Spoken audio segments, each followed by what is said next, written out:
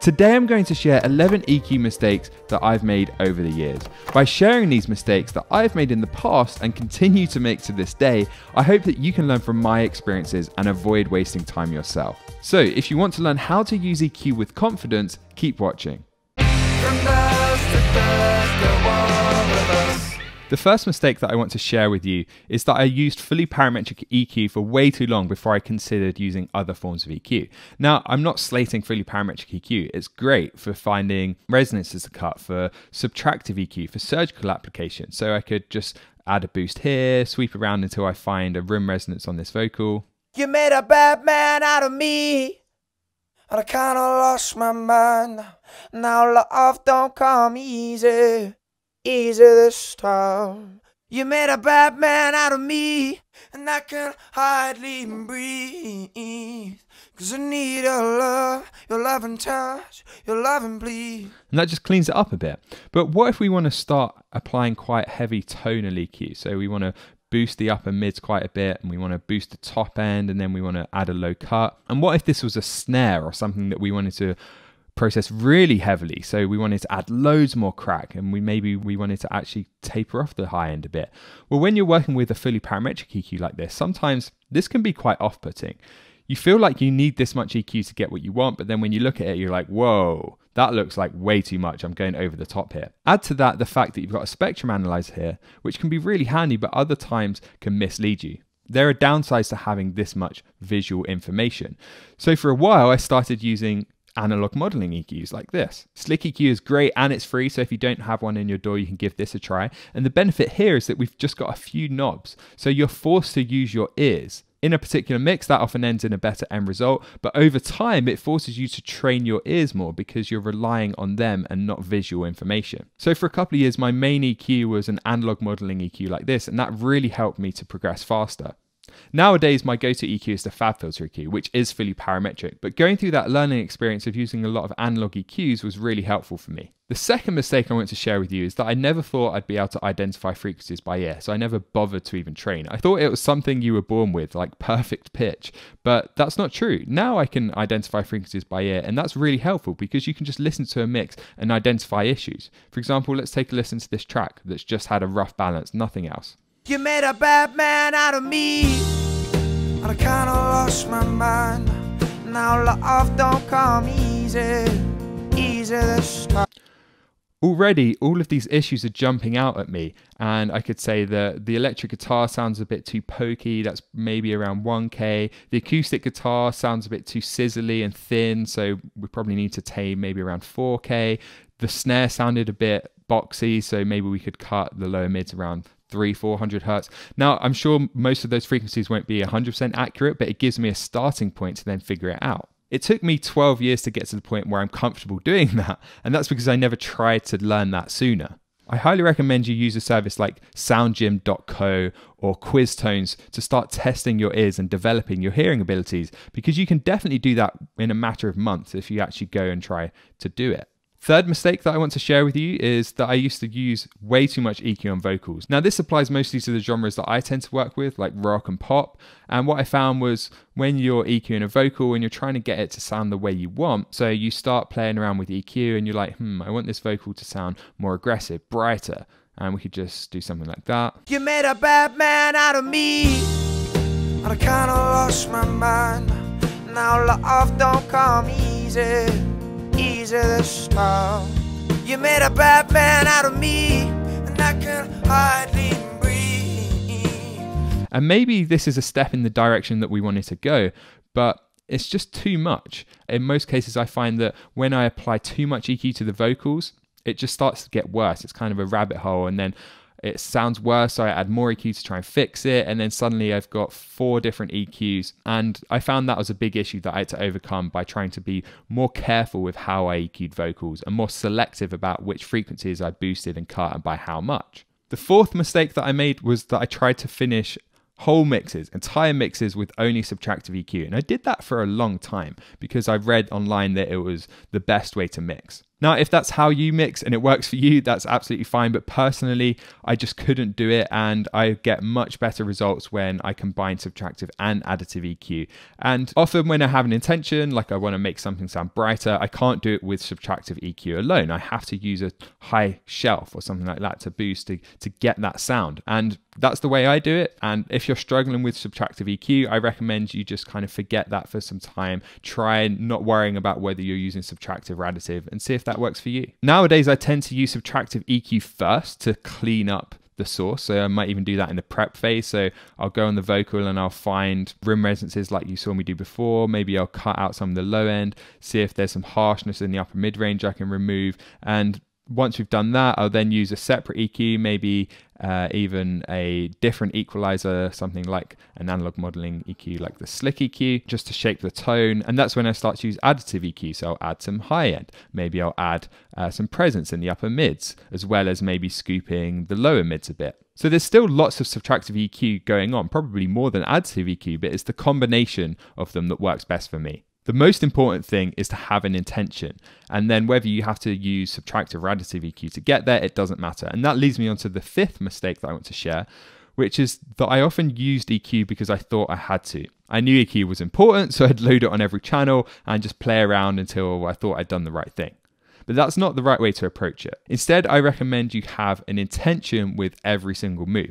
Just think, what are you trying to achieve with the equalizer before you load it up? Why do you need an equalizer? Because you probably don't need one in a lot of cases. Once you've answered those questions, what you're trying to do, why you're trying to do it, then it's easy because you know how you're going to use that equalizer, what you need to dial in. Now, you do need trained ears for this, or at least that helps. So that goes back to that earlier mistake of not thinking I could do that. So combining intentional EQ with a bit of ear training is going to accelerate your progress so much. Mistake number 6 is that I ignored the mix bus for probably the first 5 or 6 years as a mixer. If there's an issue with the whole mix, like the whole mix is just sounding a bit muddy or the whole mix needs more top end, then when you do it on the mix bus, and this is often the first thing I do after balancing, I'll go on here and I'll just see what the mix needs, if I can subtly nudge it in the right direction and save time later on. You made a bad man out of me, and I kinda lost my mind.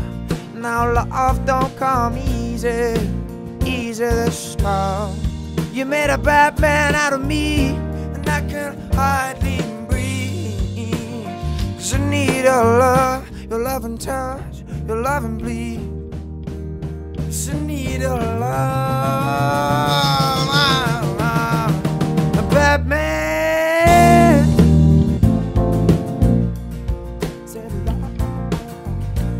You made a bad man out of me, and I kinda lost my mind. Now love don't come easy this time.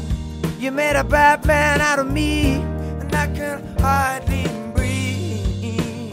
'Cause I need your love, your loving touch. So we're just trying to subtly nudge the mix in the right direction. And this is going to increase your confidence because now the mix is already sounding better. It's going to save you time later on. And I like to do these big broad sweeps early on in the mix. How can we look at the mix as a whole and fix issues with the entire mix and see it as a more musical, cohesive thing rather than diving straight in with something like how the kick drum sounds? So don't be afraid to use EQ on your mix bus, on group buses, anywhere in your DAW.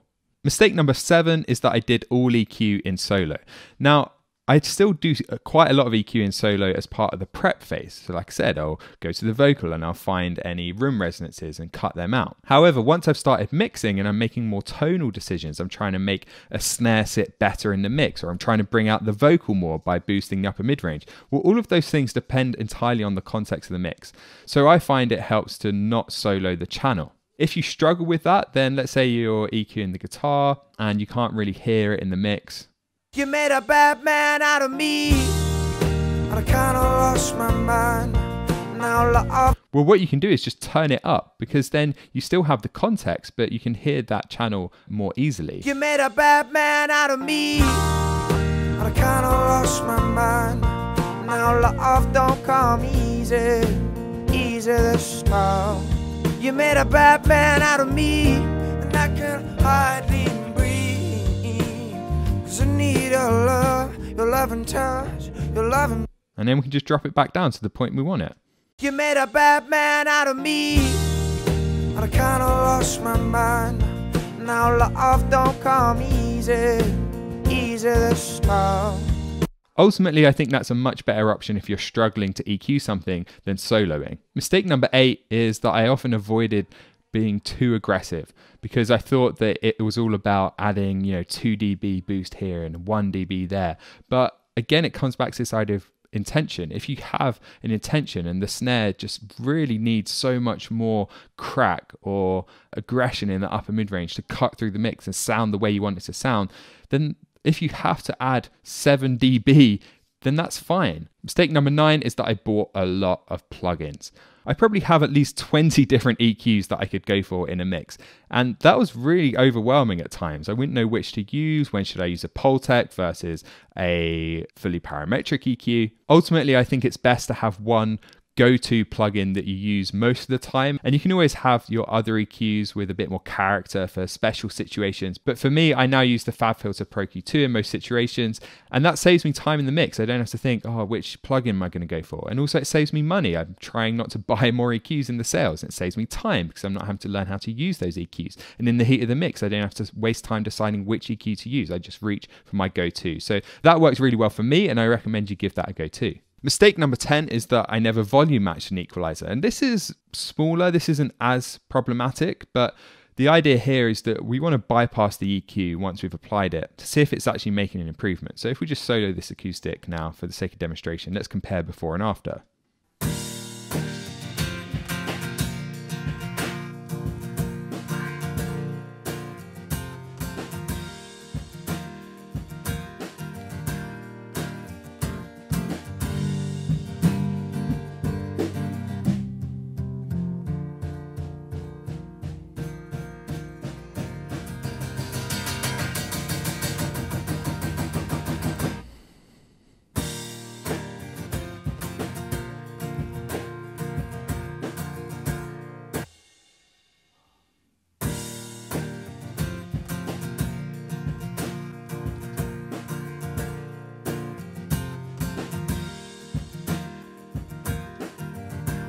So you can hear there's a bit of a volume loss because we're cutting mostly with this EQ.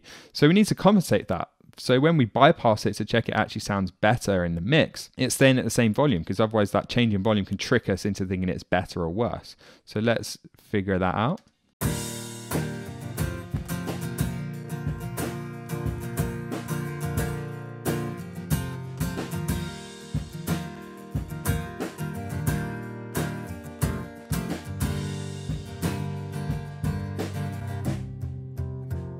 Your love and bleed, it's a needle. You made a bad man out of me, and I kinda lost my mind.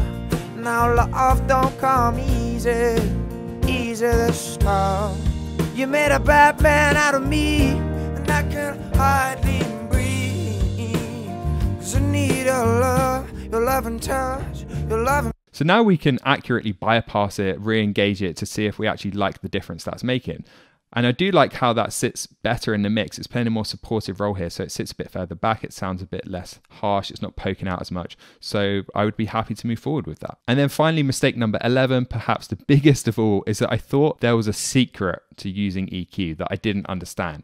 I thought there was more to it. I thought there were techniques and strategies that I just couldn't fathom. But of course, the real situation was that I think it's easy to overthink EQ, and you can spend all day trying to obsess over, is this the right frequency to cut or boost? Or am I boosting or cutting this frequency by the right amount? But ultimately, it's about having an intention, trying to achieve it, and then when you're happy with that, moving on and not obsessing over it. Otherwise, you can spend hours just EQing one element of the mix, when in reality, you should try to focus on the bigger picture and focus on the mix as a whole, rather than getting lost in these small details like tweaking between, let's say, 2,700 hertz and 3,350 hertz. Like, yeah, it's going to make a difference, of course. And if you're a professional, then that's probably going to be an important difference. But if you're just a musician who makes their own music and you're push for time and you're still learning, then don't obsess over those small differences. Just get in the right ballpark and then move on with confidence onto the next thing that you need to focus on. Because there is no secret answer. There is no right or wrong. It's all completely subjective. So just have more confidence in yourself. And once I start to have more confidence in myself and my own decisions, my mix is improved. So there you go, 11 EQ mistakes that I've made over the years and continue to make. If you want to learn more about EQ and the strategy behind it, and you want to use it with more confidence, then I recommend you download our free EQ cheat sheet. There's a link in the description or a link on screen now. It's completely free and we've got loads of good information in there. So that's it from me, slightly different style of video this time. I hope you enjoyed it. I'll see you next week, and remember, create regardless.